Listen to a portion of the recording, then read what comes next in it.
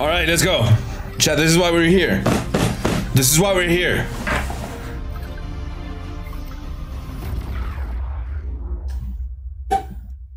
They timed it perfectly. Thanks for tuning in, y'all. Like many of you, I've been playing games as long as I can remember. They're a core part of what makes me yeah, true, right? who I am. They didn't schedule it at all. Deeply rooted, often unstated mission of games to keep adventure alive. In 2014, Bungie set out to start a new adventure. Heroes awakened on a desolate planet. A silent god set in our sky. And it wouldn't be long before an ancient enemy, shrouded in darkness, showed up at humanity's door to destroy us. Over the years, our heroes would shape a story. Bro, imagine sitting in that room. Anything we could have imagined. That's gonna be confusing, bro. Into the depths of Venus, hunting a machine god that controlled time itself. They'd invent ways to Vault of glass. mythic weaponry and their paracausal abilities to stand alone against monsters that took others an entire elite squad. Looks like a young run. Alongside their friends, far into the early morning, in the halls of an ancient city, where only a into the early morning. That's pretty accurate. That's actually pretty accurate. Of a dragon. But most importantly, they bring their friends and their family into this world, and together meet new faces on this adventure. True. Become lifelong companions. Now, together, we approach the final shape. We're about to embark on the last expedition of Destiny's first saga. There's two more. The first saga. In the final shape, you will go inside the Traveler. The journey will be difficult. And what awaits you on the other side is nothing less than the deadliest entity we have ever faced. There will be no open betas. There aren't going to be any guides on the internet telling you how to handle what's to come. Whether you've been with us from the beginning, joined us somewhere along the road, oh my soul, Destiny for the first time, anybody who shows up on launch day is going to be greeted with this same uncharted world, a vacuum-sealed experience, begging inside for you the Traveler. To peel it open. Bro, is your invitation to go forth. Why not supposed to buy the expansions? Inside the freaking Traveler, dude.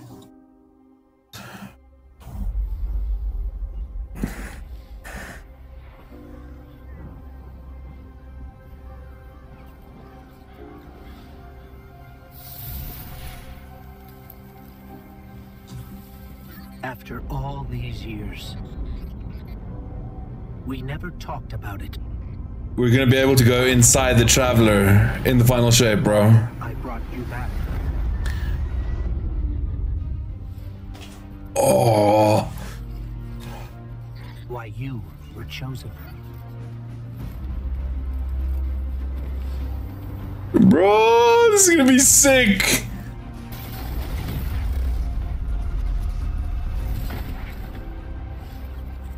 The truth is, I didn't know then. Gali? It was just a feeling.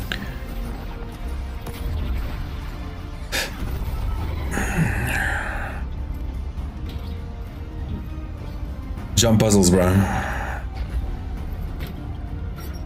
Ooh. But I know now. After all we've seen. Ayy. All we've lost. Wait. This fight. Oh, that was uncomfortable. Might be our last. So I'm asking you one last time. Oh, that's, I don't like that.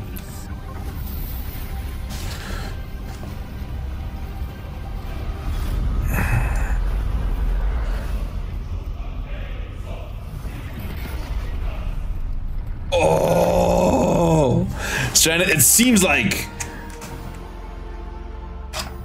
oh my soul, I want this. 27 February 2024. This is a momentous time in Destiny history.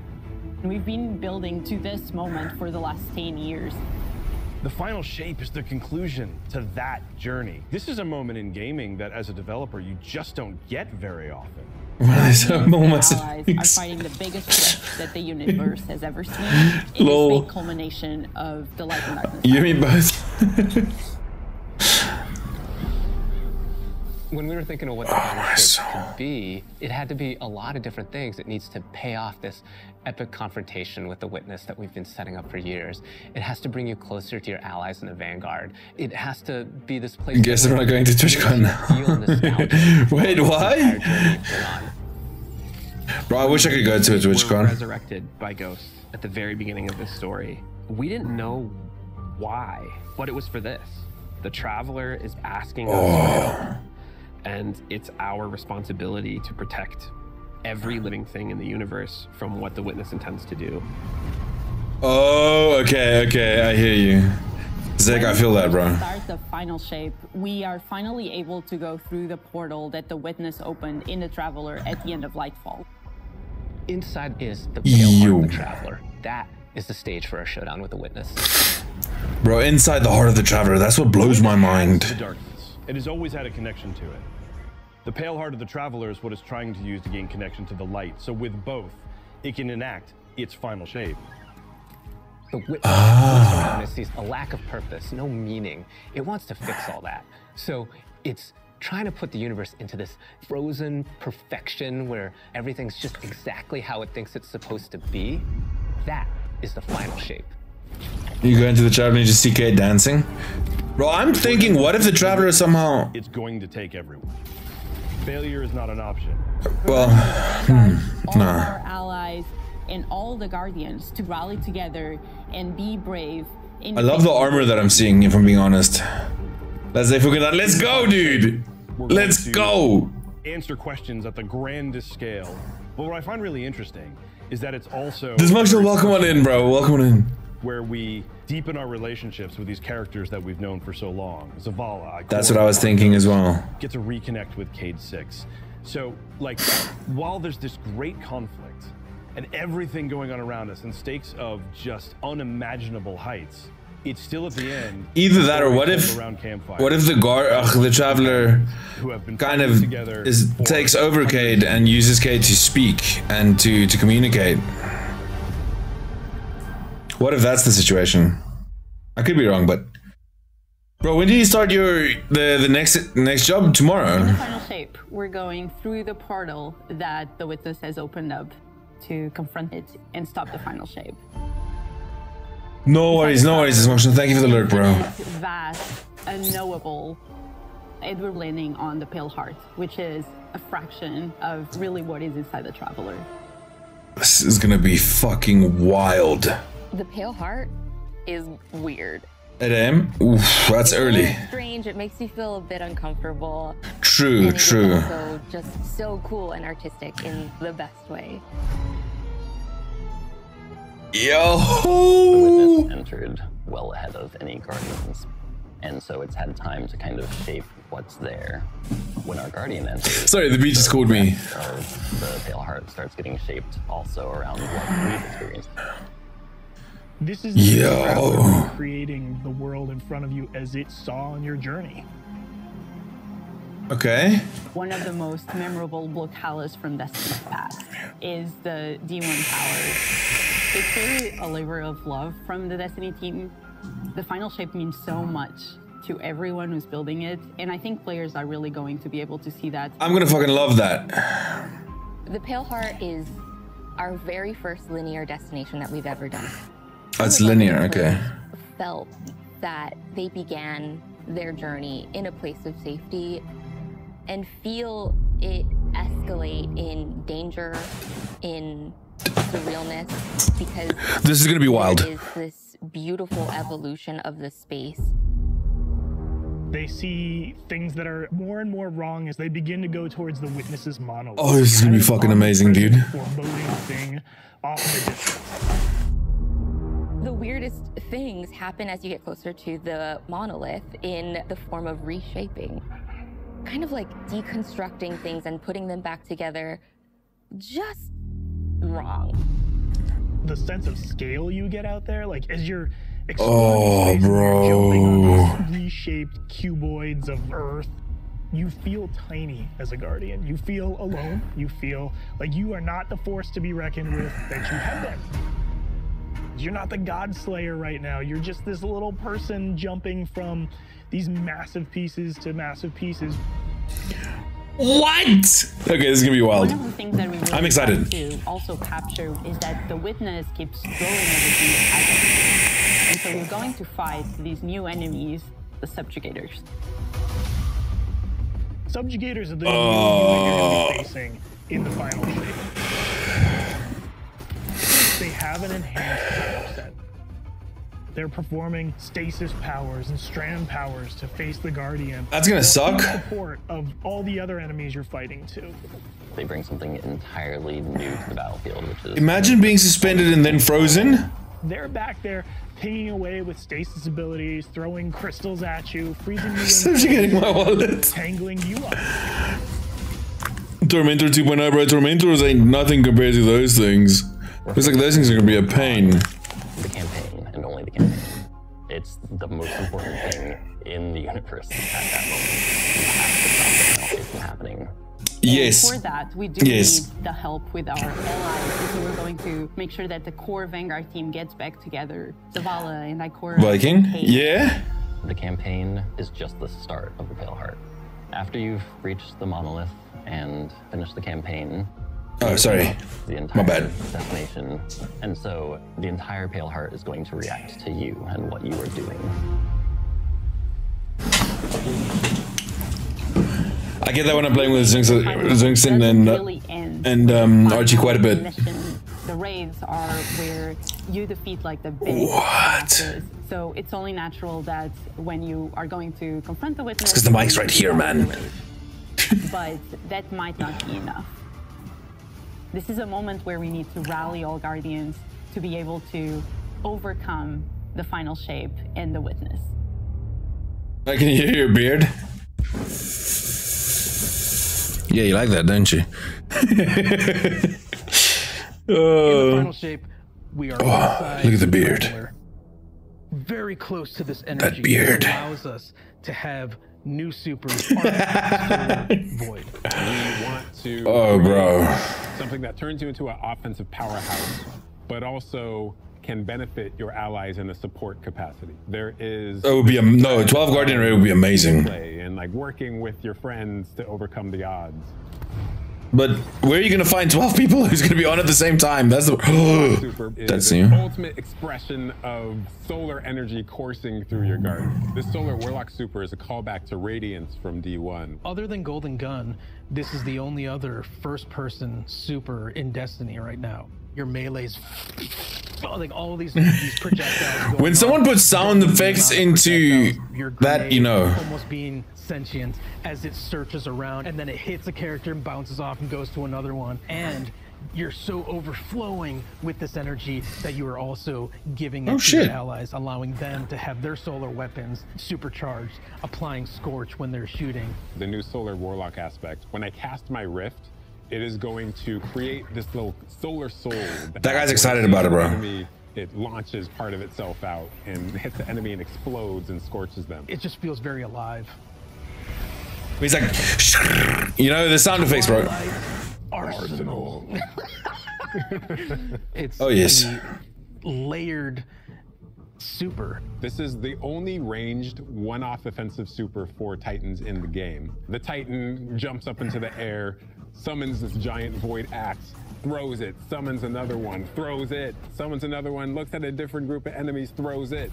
And when these axes fly through the air, they stick into the ground or an enemy, do their void gravity thing where they suck a bunch of energy and enemies in and then explode. But that doesn't destroy the axe. The axe sticks around, and you and your allies can go and pick up that axe and start wailing on enemies. Let's fucking go! The void aspect, I press and hold my grenade button to consume my grenade and turn it into a shield. The more damage, bro, the more it is up, and then I can release that, and it creates this blast that deals massive damage. When they're like, The Titan has this attack where he's got, I'm like, they're screwing us. Arc is all about finding the shortest distance. The hunter kind of rears back, takes this knife and throws it across the world. Same. And then is able to blink to its position, do the swing, and just decimate anyone nearby. One really great thing about that is not just you do it once. Yo, this is Super's point 3.0, bro. Super's point 4.0. The hunter has an aspect. We take our staff, we twirl it in the air, which propels us upward. It creates this burst, which amplifies you and any allies. It almost makes it feel like you're playing a fighting game, right? Like these combos that you're chaining together to do these different moves. It like takes that. Oh shit, the dude. more aspects we have, the more capable we are to do that. It feels. But that's Titan axe throw, though. That instantaneous, like. That was good, but I love this guy's sound effects. I love. Okay, both these guys are champions. Making sound effects like that—that's how you know you're in it, bro. Oh, but that axe though. Weapons team has been working on all sorts of goodness. We've got exotics, we've got legendaries, we've got perks. We're always cooking up stuff. We're always playing with stuff that we think is like really interesting or taking inspiration. We have Speculation, which is the exotic pyramid fusion rifle. It has really intriguing property of adapting your Guardian's current damage type. This will be the first time that's fucking cool. Can adapt to be strand or stasis in the energy slot, so you'll be able to run an entirely strand or entirely stasis loadout. Tessellation has the additional property that you can special reload to reshape your grenade. And I want to pre-order so bad, dude. And then fire out a super destructive single projectile. It's a really special weapon. What's the one specific exotic that I can make that's like really zany that you would like right now? What if bro that was a sniper rifle? What if you could harness the might of the Traveler? You know, we had a moment where we saw that Traveler beam cutscene. I know people on Weapons went, I kind of want that. You're like, that is incredibly dope. This is sick. Opportunity to bring back these iconic Destiny 1 weapons, but really turn it into something that feels unique in Destiny 2. We have to bring Kvastov into the fold. Bro. Red Death, exotic pulse rifle. And Dragon's Breath. Anybody know if someone wants to buy a kidney? I'm joking. I can't sell my kidneys. We have new weapon subfamilies coming, broadening what existing weapons can be. Really, like, bordering on exotic functionality. So, for example, we've got... Oh, dude, this is gonna be nuts. Pistol sidearm subfamily. We always like the... PvP about to suck. Sidearms. This fires tiny, slow-moving rockets. They hit very hard, do a bit of AoE damage. They have a mixture of regular weapons and... Bro, that's nuts! You only need one. True. Support frame auto rifle is a type of legendary auto rifle. It'll let you switch seamlessly from firing at enemies to healing your allies. I'm really excited to bring it to dungeons and keep my team alive, honestly. Bruh. Weapons team is always coming up with new ideas. We've got a ton of new cool stuff coming over the next few years, and some new and really wild ideas, which we're pretty excited about. Dude, okay, fuck, February. We need a load off. We've got a lot to cover.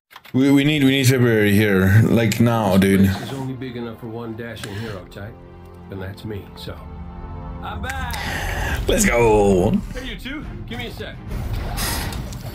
I was magnificent. That was cool. That was the coolest moment I remember of Cade. This is great. You don't want a hug? Here's the emotional support rifle. Off my map. Worst case scenario, you die. But who knows? Maybe you won't. Bro, I love that Cade's coming back. Hey, yo, the supers though. Well, get back to it.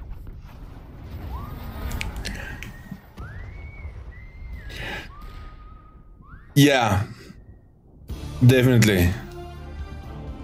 In this moment where we're driving to the end of the Light and Darkness saga, it's great to see Cade like return to this world at this moment with all the makes sense. About to culminate with this confrontation with the long-standing enemy, the Witness. Cade is the quintessential hunter. His presence casts such a long shadow over the story of Destiny, whether it was when he was alive or when he was dead. What Cade goes through in this journey, how he serves as a catalyst for the other characters, things that are uncovered to have brought him back. This is how the story had to end. There was no end. Bro, I'm still in awe. I'm still stuck on the supers. Alongside his friends to finish the job. Yeah, it would have felt empty without him. Digging into the nature of the Pale Heart, I think that crystallized Cade's role as a guide. Cade is Virgil, and he's our guide through this other place. Cade is the one who is the most appropriate person to be the guide, because that's his job. That's always been his job. Yeah, he does. It's natural for Nathan to be back in the booth. It felt amazing to just see him slip back into the role, like, without missing a beat. Right, instantly. In the flesh, or metal, as it were. Cade's the glue that's always held Zavala and Ikora together. Having him back puts them in a position of questioning where they've been and what they've done without him. You think about the journey that Zavala's been on and how he's been taken down this dark path, and you think about the weight of Ikora having to hold the Vanguard together, having Cade's voice of levity and brightness that he brings to that group. I think it's going to be great for them. Well, at least we have each other. We want people to take away that. Yes, it's him. That idea of like, it's Nathan Fillion. Back together for this moment. I'm here now. Wherever the hell here is. Bro. Oh, this is gonna be amazing. That armor looking bomb though. Oh yeah, definitely. Guardian, the witness poses a dire threat. Bruh. And the Witch Queen holds the answers we seek. But only if we contend with her sister, Zivu Araf. Yes. Who rests with me. Will you come back from this? Do not be afraid.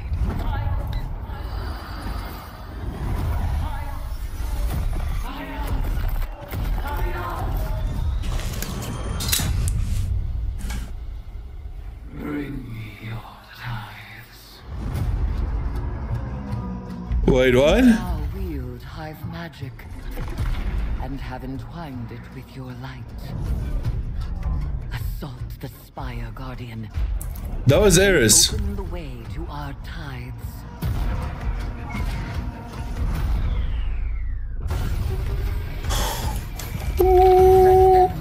We get to use the mods!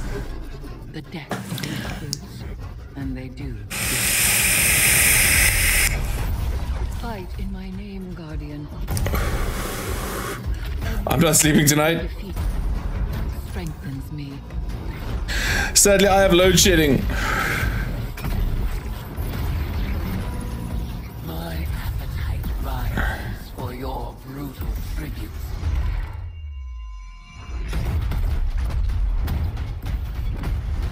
Let us show her what it is to be Hive. Oh, my soul. You have found the horn of battle. You are deserving of the greatest death I can bestow. Season of the Witch. There. Now we know what Redacted is. Season of the Witch is our opportunity as players. We've been annihilating and breaking Hive spells, and now we're trying to stay past them. At the end of Season of the Deep, we learn that Savathun has the key to getting into the portal that we need to go into. That means we have to go find Imaru, her ghost. Imaru's like, not so That's right, so Eris is evil now? bigger problem first. And that bigger problem's name... It looks like. Maybe, maybe not, we don't know. Only gets stronger. Eris has an idea. It's a really good It's a wild ass idea. Yeah. I think Eris is going to be on our side. That's why we The can... best way to fight fire is with fire. Yes, that's why we can wield the power of the Hive. All of that energy that we're creating by going through, by eliminating enemies, and we're tithing to our friend Eris. Bring me your tithes. What does that mean for the characters and the player? Yo. Like Savathun. And that's where we went down the path of having Hive Eris. We want to extend that magical fantasy into the player then. That ability to have overwhelming magical power, that risk and reward into all of our activities and systems experiences. And so that's what led us to come up with things like Deck of Whispers. It's this magical deck of cards that creates amazing Card of many things. Build craft meta and with buffs and activities. They can then use these cards at will with the ones they want, and then that really leans into the build crafting. You actually are getting cards that you can then use to place on the battlefield and change the way you play. I'm such a sucker for deck building. Like being able to like bring that element into Destiny. I'm fucked. Has just been like, oh, chess. Yeah, it's really fun. Possibly, yeah. It seems like. So we've got 2 brand new seasonal activities coming with Season of the Witch. Okay. Altars of Summoning and Savathun's Spire. Savathun's Spire is our new 3-player offensive. You're doing a lot more with Lucent Hive magic, but it's got a high amount of combatant density. It's got random encounters that you can come across. Grab a new pencil. Itself, Savathun's Spire was like her reliquary for all these different magical experiments as she was learning the light. You're there in order to learn as much as you can in order to become a master spellcaster, right? To become like Savathun. Oh, it's gonna be wild. This activity is really exciting because you can spend like 20 minutes in it or you can spend 2 hours in it. It's a 3-player experience that you can hop in and hop out of. As you're going through this activity, you're filling the tithing bucket. As that tithing bucket is filled up, you'll get progressively more rewards. And then finally at the end, it'll cash out and you'll get a whole mess of rewards. Oh, shit. We really wanted to make sure that there was a home for any exotic mission content coming in season Yeah, do I hear metal? after the year has passed. And so we developed what we're calling the exotic mission rotator. Right away, we're getting Presage, Vox Obscura, and Operation Seraph Shield. This is some of the most fun content the team has making. It's some of the content the fans and More players missions coming, okay. The most exciting thing, outside of just the missions themselves, is that every time we put a mission inside of that rotator, the exotic that comes alongside of it will become craftable. You guys, my Destiny updated already? On the which we have a brand new Vex lo-fi PvP map coming. It's really exciting. It's got a bunch of really tight gameplay experiences. We wanted to make sure that we focus the combat a little bit more. With the new Vex map, we really wanted to actually. Like, hey, you're shoulder to shoulder more often. There's not as much deep sight lines that you're interacting with. And a lot of the flow of the map is actually built around this like kind of central There's me. of the Vex network that You're featured. And there's also some modes coming too, right? We've got a new PvP game mode coming that's all about runs. It's about That's runs. very So it's not true. just one like the Scorch game mode from the past.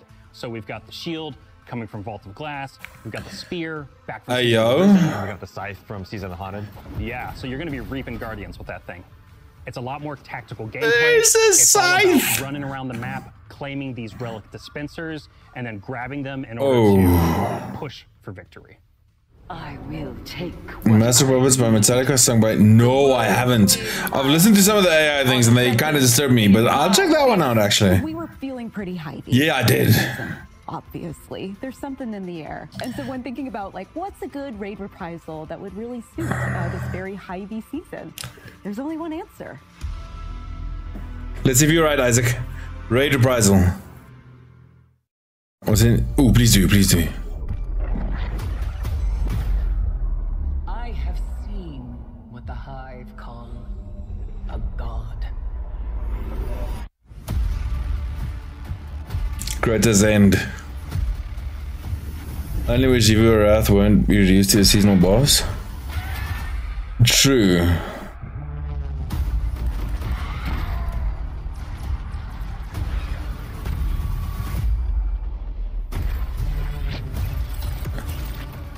Only a true weapon of the light can stop his wrath. Is it me a share? I bet. Thank you, thank you, thank you, thank you. Bro, this looks like it's gonna be wild. We get to do it now, bro. Oh man, imagine. Oh fuck, I want that ring. I'm gonna go as a boss here. Heading into the final shape, we really want to rally all guardians at the end of the light. Bro, where's my update? We want to reduce those power barriers as well as catch people up on key story beats and make sure that they have a really great and easy time connecting with other players.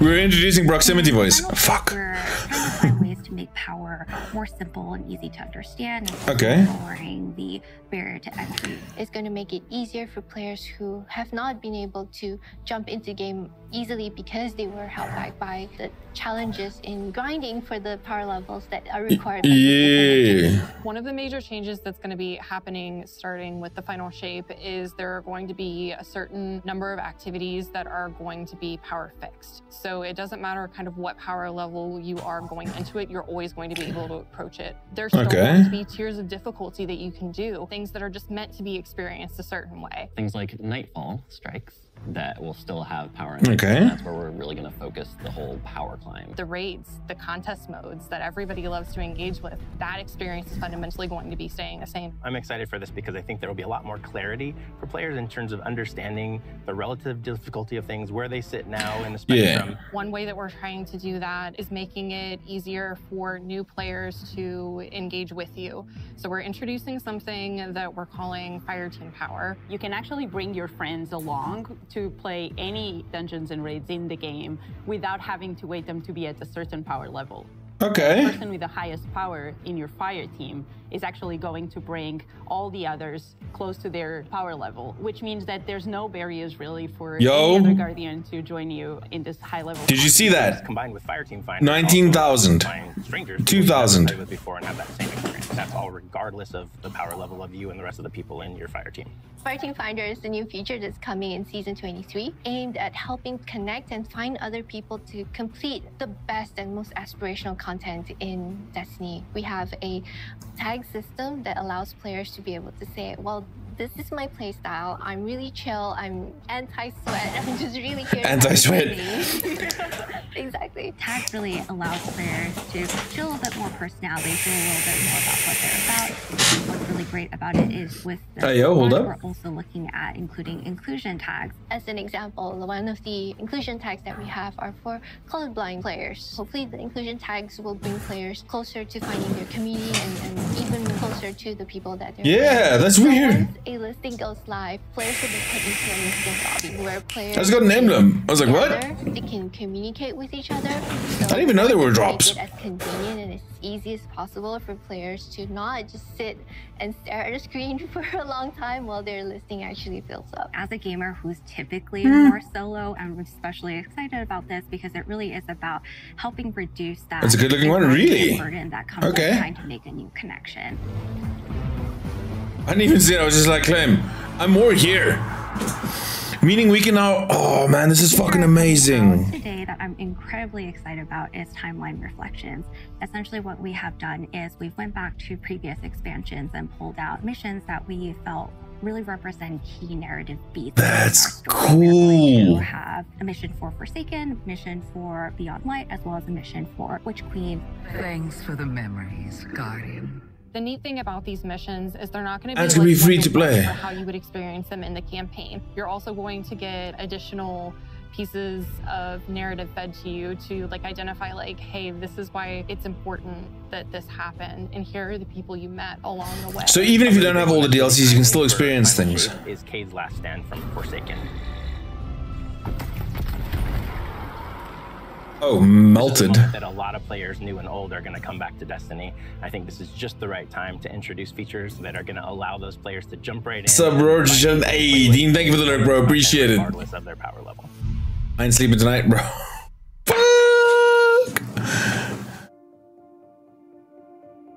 We're reaching the end of this 10-year journey. What comes next? The episodes.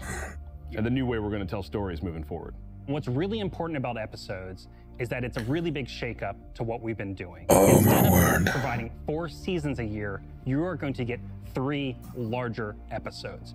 And so the first 3 episodes in this coming year are called Echoes, Revenant, and Heresy.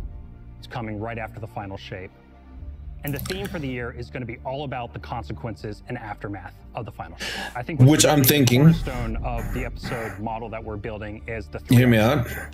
I think Eris Morn is going to become the big bad after the final shape. Introduce new weapons, new artifacts. Or we're going to have to fight Eris Morn at some point. There's going to be new missions coming around the core. There'll be new story moments in every single one of these acts. We're actually providing more cinematic styled experiences throughout the Final Shape year and the episodes with it than any of the seasons we've ever developed before. These new stories are actually playable as standalone. Like each episode is something you can experience. Looks like Vexten Scorn, yeah. Or this is your first one. You're going to be able to basically enjoy them in any order you want to. I think the opportunity with this big epic moment is that we get to innovate the game. We get to move the game forward. It's all about change frequently. It's all about deeper story moments. It's all about more weapons, more loot, more often. And it really provides the team with a platform to go much deeper into the themes and fantasies and story of any individual episode as compared to the seasons you know of today. I'm so excited to see what the narrative team can do. What is that? Platform of storytelling. Episodes provides this That's definitely Scorn. For the future of Destiny. We're moving into the next stage of Destiny 2. I think some people look at Final Shape and they think Destiny 2 is coming to the end. And in many ways, it's the opposite. We're leaning in. We're putting the pedal to the metal. Episodes provide us a new, innovative way for players to engage with Destiny 2 throughout the year. Yeah, Vex and I are fun. Scorn are kind of, they're okay. What makes a guardian a guardian? Devotion, bravery, sacrifice. See if she doesn't die before. Oh, true, true. By something greater than ourselves. Elon Musk. Shaped by the fires of each new battle. I think so, yeah. We are forged and sharpened into what we must become for the fight ahead. We are the final line that halts the second collapse. All of us. Every Titan. Every Warlock. Every Hunter. Hey, why you gotta put Hunter's last? Shame. Devotion inspires bravery. Bravery inspires sacrifice. Sacrifice. You have us to thank for Elon. True. True.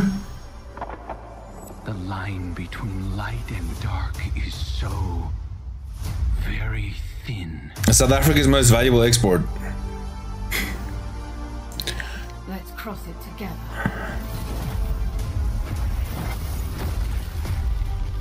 There are things out in the dark that only the dark can overcome. Bro.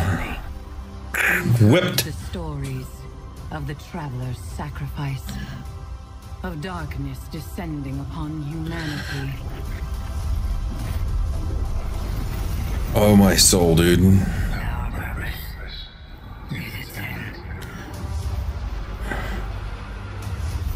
So no new subclass, but more to light subclasses. I'm fine. Yeah. This time, there is no escape. Bro, I was going into this just going, cool, we're getting Cade back. Yo! It's going to be an exciting year for Guardians. We get to make good on a promise that we made way back in 2014. There was classic rock blasting, fire team racing across our solar system, and at the end, a simple message: become legend. Today, you got a glimpse at how we'll be cementing your legend in this upcoming year. We're going to be heading inside the Traveler, experiencing a destination unlike anything we've ever built before. We'll face the biggest bad we've ever made, and we'll do this all alongside those axes. Progression system, allowing us to easily play it's gonna be wild. friends in any content in the game. And as the dust settles in the final shape, we're going to continue our legends in Echoes. It's Destiny's first episode in a new phase of storytelling for Guardians, with brand new conflicts born from the resolution of the Light and Darkness saga. These first episodes are just the beginning. But if you're chomping at the bit to see how the Light and Darkness saga is going to kick off the future of Destiny 2, we've got a ton. Wait, where's my mouse cursor? Bro, guys, all of the hype in chat. Blue Shell, let's go, dude. Let's go. New armor, new Congratulations, dude. PvP content, all That's fucking awesome. catch-up missions. When do you start? When do you start? To jump into the game and get up to speed on what's happening in the Bro. Then next week, Bro. Reprisal of Crota's End is going to join the ranks of our aspirational content. Let's go, dude. That is fucking awesome. As we learn more about the final shape and how we can stop it. Dude, legendary. Start on Monday, bro. And it's the one you wanted, yeah?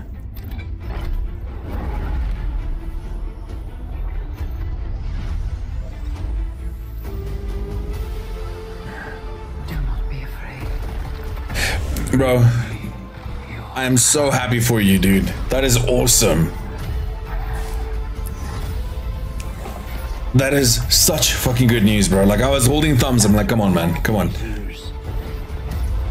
All we've lost. Celebration, bro. This fight might be our last. So I'm asking you to rise. One last time. Guys, can we get some hype in chat for Blue Shell, please? Bro, congratulations. That is fucking amazing, dude. Oh no, there's a collector's edition.